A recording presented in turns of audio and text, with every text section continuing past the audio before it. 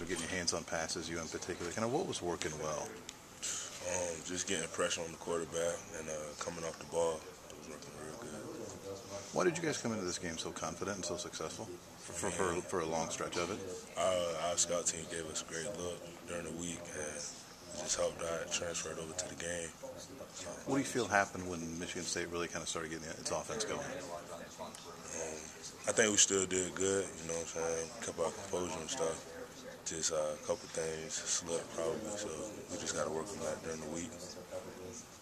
A couple of guys were talking about, there's no moral victories, but there were clear signs of improvement. Do you feel that, and if so, in what areas?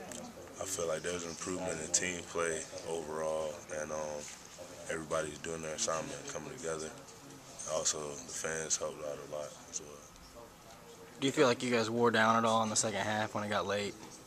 No, I felt like we kept playing, but just like I said, a couple things probably slipped that we got to work on in the week. Can you talk about some of the differences in preparing for a Northwestern and a Michigan State, two pretty different styles of offense? Yeah, it was a lot. It was a lot different. Like with Northwestern, they had a quarterback who was real mobile, and with this team, they just played basic and stay with what they do. So I feel like it was better to play against them.